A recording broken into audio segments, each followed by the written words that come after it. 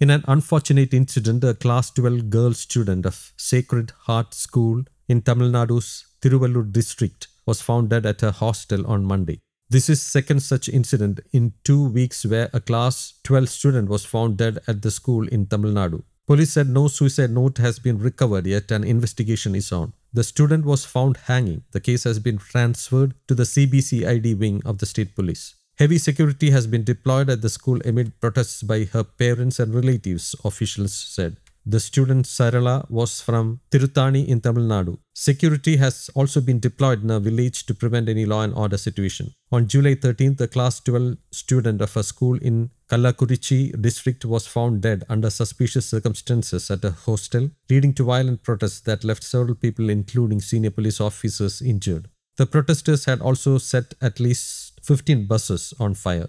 News Desk, Kaumudy Global.